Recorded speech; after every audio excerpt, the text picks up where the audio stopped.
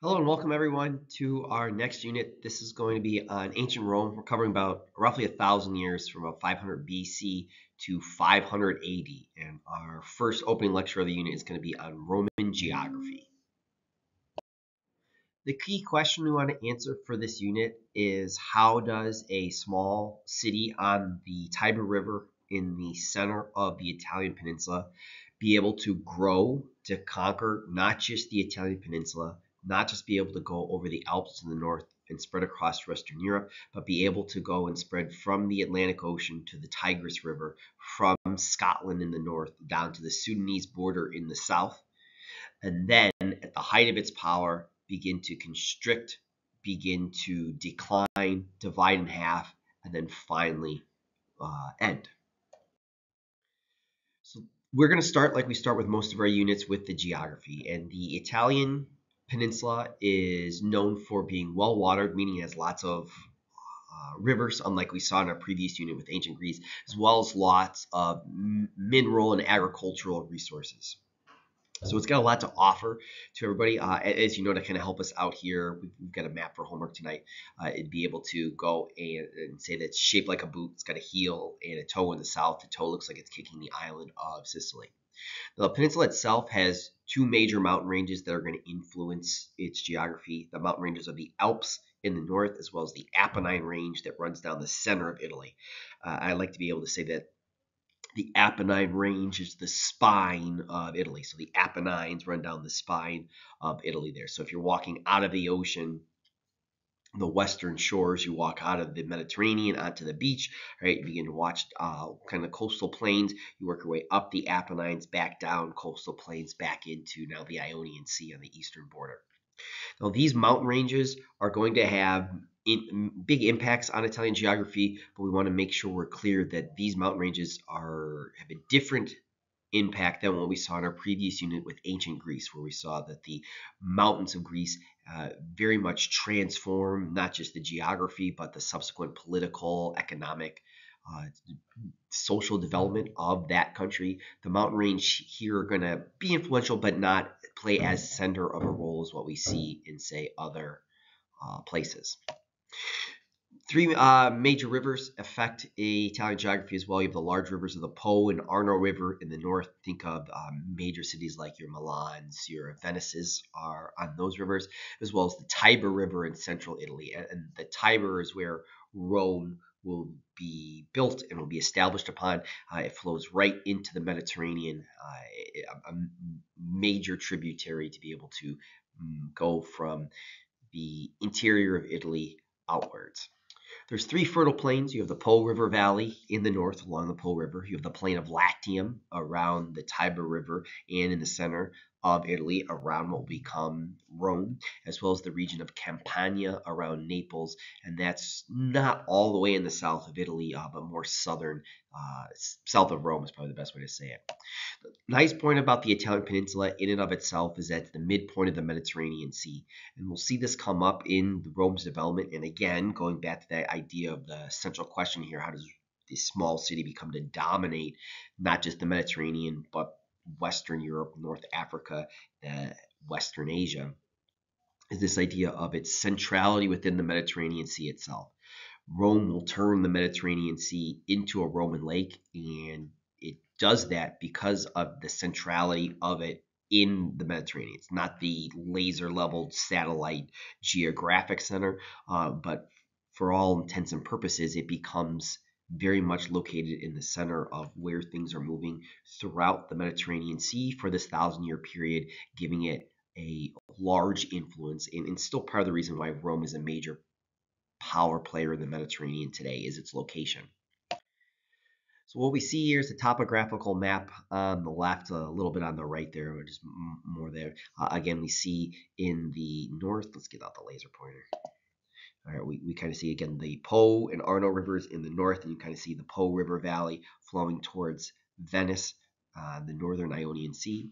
You've got the Tiber River and the plain of Latium in the center, and then the region of Campania towards Naples in the south, southern central of Italy there, and all the way towards the toe of the boot.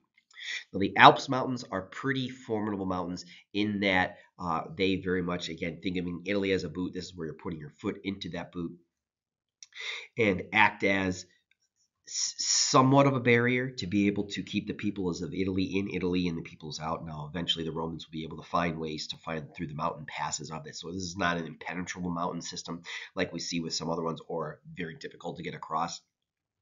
But there is some formability to these imposing mountain ranges.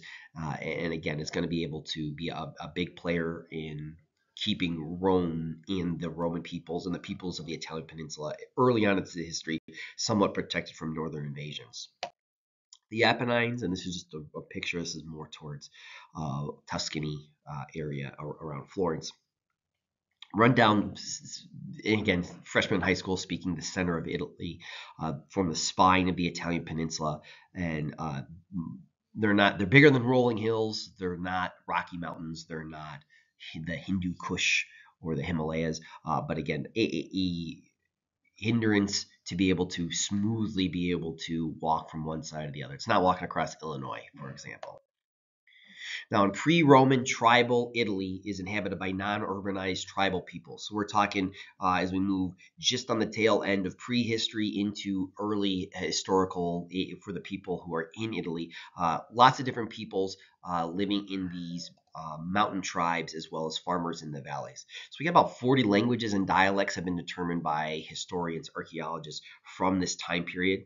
And from all these different groups of people interacting, we basically can see that there's hunter-gatherers more in the mountains, farmers in the valleys, and then over time they're going to kind of work together and combine. So by the year 1000, we begin to see three groups fight for control over Italy, and they're going to kind of settle in their different groups for about a 500-year period. And we should know these different groups for our quiz at the end of the unit here. So the three groups who are going to fight for control of Italy are the Etruscan people in northern Italy. We'll talk about them in the slide here. The Latin people in the center, what will eventually become around Rome. Rome speaks the language of Latin, so it makes sense the Latins are there. The third group are going to be the Greeks in the south. So on the toe and the heel of the boot, and this makes sense, that's the most closely located towards mainland Greece. These three groups are going to be playing off each other, trading with each other, interacting with each other, as well as fighting for control over the Italian peninsula itself. So a very interesting question is to pop yourself in this time period, talk to these different groups, and kind of see or place a bet maybe who's going to be able to rise out into power from these three groups. Because very much looking at it from the time period, none really have a bigger advantage than the other.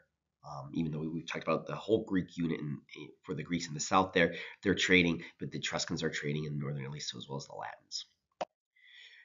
The point we're trying to make, even though we get the Etruscans, the Latins, or slash the Romans and the Greeks, is that those are just three of several different groups in the Italian peninsula. So this map isn't even the best representative of all the different peoples that are there. And it's important to understand how geographically, how resource blessed Italy is to support all these different groups, which is going to become a major important reason when the Romans begin to rise and absorb / conquer these groups into their system. That's going to give the Romans an advantage over other ancient peoples. We'll see that play out in different ways. But that's the emphasis we're trying to pull out and bring here as we're talking about these different groups. So the Greeks, 750 to 600 BC, the Greeks are going to establish colonies in southern Italy.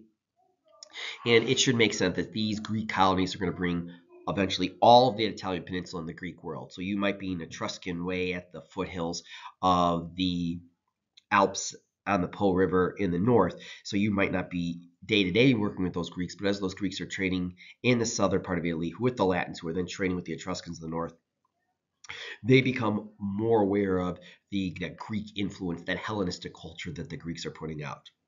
So those Greek colonies are going to have an influence on the later developments of the Romans, but it's more of that Greek world that the Greeks have built trading on the Mediterranean are going to have a much bigger influence in bringing all the Italian peninsula into the wider Mediterranean world.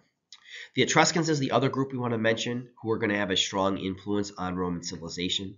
They're skilled metalworkers and engineers, and we got to get into the meat and potatoes of the Roman Empire here. We want to understand that the Etruscans are going to influence Roman religion, Roman statecraft, Roman writing, as well as Roman architecture. The Etruscan use of the arch is going to become a key feature of Roman architecture, and we'll then see, and we kind of move out there, is that the word arch has the word architecture in it. Where does that come from? It comes from the Etruscans. Eventually, as we'll see, they'll be absorbed in the Roman state, but they are a pretty well-defined culture and civilization before that happens, as they eventually again get rolled into the Romans.